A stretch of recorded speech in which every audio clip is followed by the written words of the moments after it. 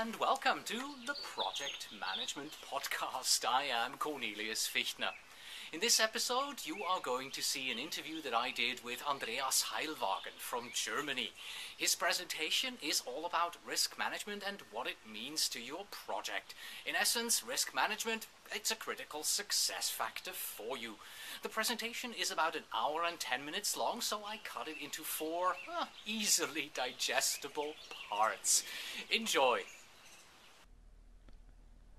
Hello everyone, on the line with me here via Skype is Andreas Heilwagen from Germany. Hello Andreas! Hello Cornelius, how are you? I am doing very well, thank you very much, and thank you also for offering to try out to do this recording of your presentation here via Skype. The presentation we're going to look at is Risk Management, Critical Success Factors for your project. But before we get going with this, let's introduce you to our listeners. First of all, here you are, Andreas Heilwagen. You are a PMP. You are also a self-employed program and project manager, and you told me before we started this recording that you prefer program management because you like to be up in the strategic level. But you also like introducing project management in organizations. And by that, I assume you mean they have no project management and then you help them introduce the project management processes. Is that right? Yes, that is the most interesting setting. And next week, I will start introducing project management in such a setting at Lake Bodensee in the south of Germany. They have product management and software development team leaders which do project management. They don't have dedicated project managers, so it's an ideal playground to assess what they can do, and to plan what they should do. In other projects, I also improve project management. I analyze the capabilities, what the company already does, and look for the potential which can be used, and then we work on that. But as usual, working on a green field is perfect. Yeah, being able to do something completely new and helping companies. You were also involved in the PMBOK Guide 4th edition. I believe you helped in the translation verification of the PMBOK Guide 4th edition, right? Right, and I hope it will be released soon. We are doing the last checks on the translation, and we want to verify that the terms are all translated in the same way and such things. Consistency, that helps. And you've also helped with the DIN norm for project management. So you're quite the process developer there. Right. I also have a Prince2 certification and an IPMA certification. So I'm trying to be fluent with all leading standards in the German-speaking countries. And my proposal to companies is to help them select the right standard or collection of standard as basis for their project management system. Okay. Usually, such a company has to decide, okay, we are Prince2 minded, or yes, we want to do PMI, and then they choose a consultant company who is good with that certain standard. And I'm trying to support companies one step before. Okay, but you're not only supporting companies, because you are also very publicly available. You have a project management blog. Here's the Project Management Podcast from Germany, the pmpodcast.de, and the pmtemplates.de. I think this one is yours, right? The pjmb.wordpress.com? Yes, it's a leading blog on project management from Germany. And if you want to have free templates, you can get them in English and German language from PM Templates. Okay. Enough about you. Let's take a look at the presentation that's coming. Here's the agenda. We're going to do a quick definition of risk management. We'll look at the value that risk management is supposed to bring. We'll talk about the processes taken from the PMBOK guide mostly. We'll look at some of the templates that you've just mentioned here at the very bottom here from PM Templates. And in the end, we are going to get to those success factors that this presentation is all about. But in order to understand the success factors, it is necessary for our viewers, our listeners, to understand all of this that comes before. So we begin with the definition. Take it away, Andreas. Okay, thank you very much for the introduction. Let's have a look at the world-leading standard, which is from the PMI. It's a PMBOK guide, 4th edition, and they define risk as an uncertain event or condition that, if it occurs, has a positive or negative effect on a project's objectives. The interesting thing is, there are opportunities included in that definition, so risk is not always negative. And a lot of people think that risk is always negative. Is that also your impression, Cornelius? Yes. Yes. No, if you are working on a project and you talk about risk management, everyone is always thinking about the negative risks that you can have on the project, and nobody ever focuses on the opportunities that you may have, the market opportunities that suddenly open up with a new product that you may be launching. I mean, let's assume, let's take a look at the iPad from Apple, right? And let's take that as an example.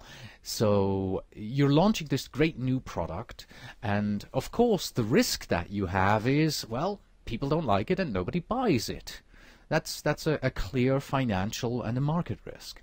But on the other side, the opportunity that you may have, or the risk that you may have, is people love it, and you can't build enough of these things, right? That is a positive risk. That is an opportunity, because you will be able to sell more of these iPads than you had ever thought possible. But generally speaking, when you talk about risk management, people on your project, your stakeholders, the team members, they will all think of risks as, well, it's something negative. So it's very important, if you have a PMBOK-based project management methodology in your organization, don't only talk about risks, talk about opportunities, because most of the people are not aware that risks includes the term positive risks in the PMI definition. Mm-hmm. So enough for the definition. Let's continue with value. So we focus on practical aspects, on experience. We won't go on a very theoretical layer. And this is a nice picture I took from another presentation. And to a manager, it looks great. Every task is a symbol for a nice, sleek project, and it finishes on time, in scope, and on budget. But most of the time, that doesn't happen. So show us the next picture. There you go. That's what it really looks like usually. Yes, that's reality. And a lot of people shy away from the problems and risks in projects. The first pictures shows the management view. Okay, I have to report great results. And if there are issues, okay, they will be overcome. But management has to understand reality, and they must not shy away from it. Mm-hmm. So risk management gives us a framework to analyze what the risks are and to plan measures to avoid them, to mitigate them, just to get around the problems. Yeah. You mentioned management has to face realities, but I think it's not just management, it's everybody, because I think there is a big delusion that's going on. People just, assume, well, this here, the first picture, this is what our project is really all about, right? The assumptions that we take and the thoughts that we have of our project is just delusional. We think, oh, we are good project managers, we have a great project and nothing can go wrong, and everything's gonna be on time, within budget, and scope will be complete. But in truth, this is what's happening here. So it's not just a management issue; it's an issue with everybody on the team. You're just, you're in denial that this is the truth here. Yes, and it's not only the project management team, it's open and honest communication with all stakeholders, which is crucial. So it's okay if there's a bit of smoke behind your car, but if it gets too much, if you pass a defined threshold, then you have to start to manage risks actively. Können wir da nochmal unterbrechen? Ich weiß nicht, wie du das markierst. Einfach weitermachen. Moment. It's okay if there's a bit of smoke behind your car, but if it gets too much, you have to start your risk responses.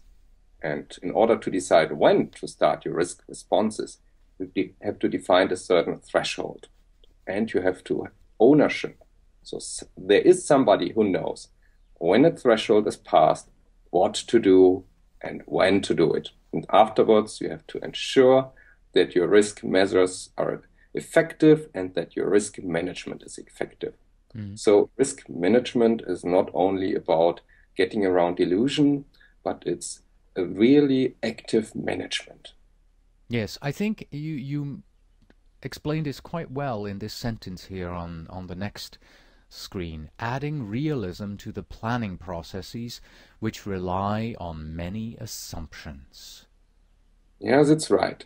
Because if you have to plan, you have to assume some factors, and you do a perfect plan. And of course, you will include some buffers. That depends on the acceptance on buffers by the management again, and about the target date. But there's always something which won't go perfect. So risk management works around that and adds value to these planning processes by trying to find out what the probability of a risk is and what the impact is, the financial impact. So in the end, you can do a lot of mathematics to find out about the probability of hitting your project goals on time, within the budget and in scope. Let's go on to the next slide. Yes, I have a question about that. Yes. Well, you say that one of the values of risk management is providing adequate risk contingency reserves. When I usually do that in my projects, I go in there and I put in risk contingency reserves and I put in buffers as they are better known, colloquially. Then, my project sponsor usually looks at me and goes, yeah, that's nice, but you know what? Take those buffers out. I'm not going to give you any buffers. First of all, you are just blowing up the schedule. And second, I need this baby faster. Okay, what do I do now? Then you take your risk register, which shows, okay, here's problem one. If this thing goes wrong, it costs you several $100,000, and the probability of this baby going wrong is about 30%. And if you have a list of these issues, you discuss it with your stakeholders, and you can come up with an agreed list, and you discuss which measures should be taken to reduce the risks. And now it's a question of the company's culture. Do they want to discuss the risks, or do they want to be a bit illusional and hide away from them? Right. Okay, so it all comes down to stakeholder expectation management, really, in this particular case here. You have to talk to your stakeholders, to your sponsor about, what the risks are and explain to them, well, yeah, you can take the buffer out, but look at the risk that you're now taking. The keyword here is risk attitude. Yes. Do these risks matter or don't they matter? And it depends on which commitments have been given and what's the publicity of that project and so on. And in some cases, it makes sense to just ignore risks because it's okay if you fail. In other cases, like the problem with the drilling platform, it's better to really analyze the risks and to back away and perhaps approach the project another way. All right. Let's move on to the risk processes here. Yes, you have a lot of standards and a lot of processes, but it always boils down to the same about 6 processes. And usually, if you introduce a certain standard, it puts a high load on people because it requires a lot of change management. So they feel a bit oppressed, or what's the right word in English? Um, Not oppressed. It's just a heavy load on your shoulders because you suddenly Yeah, have all of these standards here in this screen. We have PMI on the one side and the DIN norm on the other side. So this is heavy stuff, and having to introduce all of this in your organization, that can be a burden. yes, and there's even a new standard from 2009, ISO published, ISO 31000, which is on risk management. And what I mostly refer to is the practice standard for project risk management of the PMI. Hmm. So it's a kind of pyramid. The Right. lower layer is um, best practices, templates, and whatever you use in your daily work. Yeah, quick question. Is the practice standard following the same 6 general processes that you find in the PMBOK guide? Yes, Ah, it goes into more detail. uh, So the lower layer are all the best practices. okay, good. Level above, you have the project management body of knowledge, the PMBOK guide. That's good for certification. If you want to go into more detail and more best practices, you choose a practice standard. Right. And then you know all the expertise of, for example, the risk doctor, which is well known, and a lot of other people. They take a book like the PMBOK guide and discuss what is required to people to know on top to implement all the best practices. And this is the job of a practice standard. All right. And so I won't give you a PMBOK guide lecture. I just want to show you important points you should know because all the processes you can look up in the PMBOK guide. Right. So Right. let's start with plan risk management. The first process is about planning how to get the whole thing done. It's kind of meta plan. And most important is strategies. You need to plan ahead how you will approach risks tactically.